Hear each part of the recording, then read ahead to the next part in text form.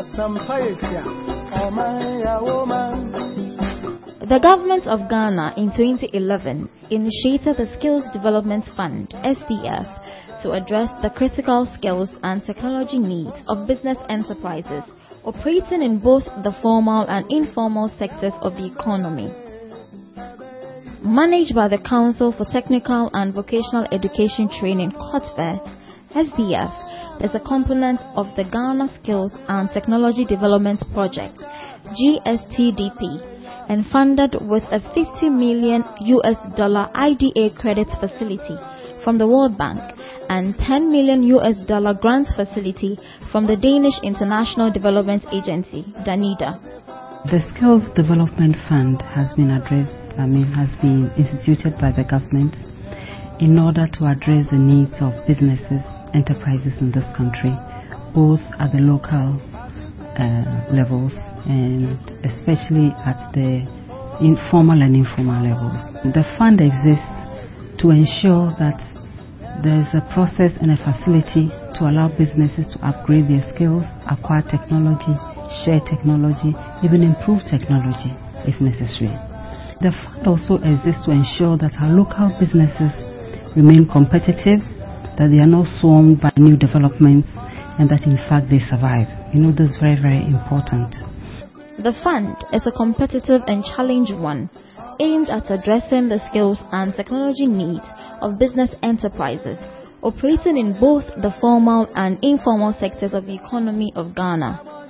Under the SDF framework, businesses, institutions and organizations submit skills upgrading and technology development proposals aimed at increasing their productivity and enabling their competitiveness within the global business arena.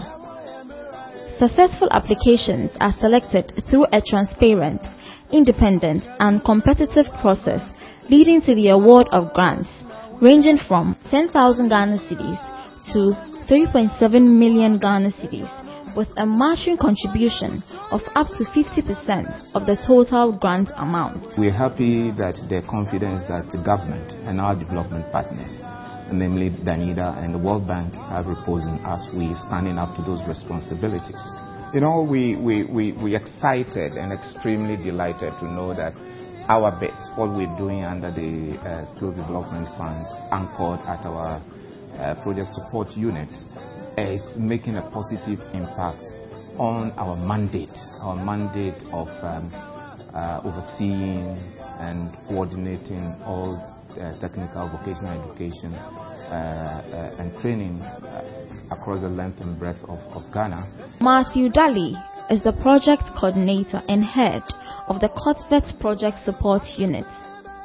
The COTVET Project Support Unit is a specialized directorate of COTVET that is responsible for the day-to-day management and administration of all the donor-funded projects. Basically, we have 5 major departments. We have the Communications and Outreach Department. We have the Grant Department. We have Monitoring and Evaluation. We have Finance and Procurement. All these departments are directly under my leadership, providing the day-to-day management of the administration. Let me admit that the involvement and the support of these departments have led to an efficient management and administration of the grants that we implement, in addition to the kind of support that we have from the Project Steering Committee, which is at the apex of implementation here. We also have the SDF Committee, which does the approval of the grant, and of course we work closely with key stakeholders like the Ministry of Education.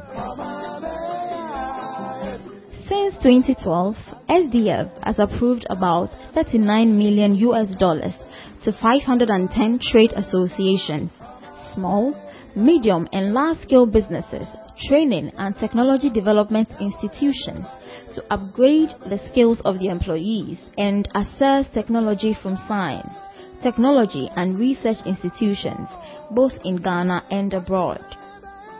Part of the grant has also gone to support training institutions to develop demand-driven innovative training content required by industry for enhanced productivity and competitiveness. The Skills Development Fund had a difficult beginning. For the first 12 to 14 months, ending October 2012, the fund could give only 6 grants worth 1.5 million Ghana cedis. And we knew that we had to change a few things, among which was the rollout of an effective broad-scale outreach campaign, ensuring that businesses in Ghana could understand what SDF's objectives were and so could apply successfully. For the second round of grants, we gave 72 worth 15.3 million Ghana cedis. For the third round, we gave 168 grants worth 29.5 million Ghana cedis. For the fourth round, which just ended June 2014, we gave grants of 265 worth 41.1 million Ghana cedis. So in all, we've given grants totaling 87 million Ghana cedis to a whole host of businesses. SDF's impact is highly felt in the agriculture sector, where thousands of poultry, livestock, and horticultural farmers have upgraded their skills and adopted innovative farming methods and technologies that have tremendously increased their productivity. One of SDF's beneficiaries is the Ghana Rice Interprofessional Body, which benefited from a grant to train hundreds of their members nationwide in the system of rice intensification technology, a proven method of increasing rice productivity by up to 400% on the same parcel of land. We as Ghanaians, we consume about 1.5 million metric tons of rice a year.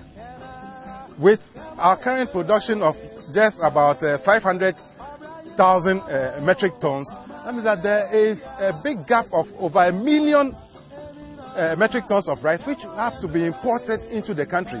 With the support of SDF, GRAPE members have noticed that using the same area of land, they can get 200% or more yield from that same piece of land.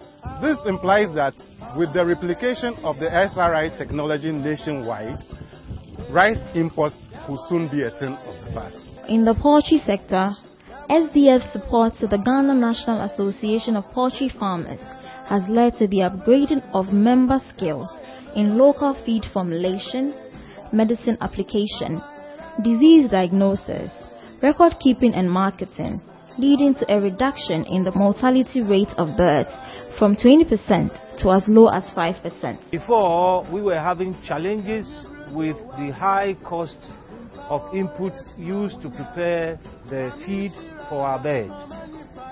But from the training received, members are able to do formulations with locally sourced materials, thus bringing down the cost per bag of feed, which translates into profits for the farmers. Not only has SDF's presence been felt in the skills sector, but also in the development and diffusion of innovative technologies in the agri sector. Through SDF support to Agri-Impact, an agro-technology institution, hundreds of farmers in the Volta region have adopted easy-to-use greenhouse technologies in vegetable farming, thereby ensuring year-round production of high-yielding and high-quality tomatoes, chili, and green pepper. There is a farmer who was getting 65 bags on a tray, 65 bags of garden eggs on a 3.5 acre land. After we introduced intensive production to this farmer, he reduced the size of acreage from 3.5 acres to 2 acres, but his yield increased from 65 bags to 75 bags. Over 40,000 staff and master craftspersons have so far directly benefited from SDF-funded initiatives to upgrade their skills and make them more productive. We are confident that for the next 5 to 10 years, Ghana would have a highly trained manpower base able to support the country in its quest to become more competitive, to attract investment from abroad and from within. This is the SDF's vision. We are encouraged to join us. By June 2016, SDF targets to approve $60 million worth of grants to businesses and training institutions in Ghana. Be part of the SDF success story.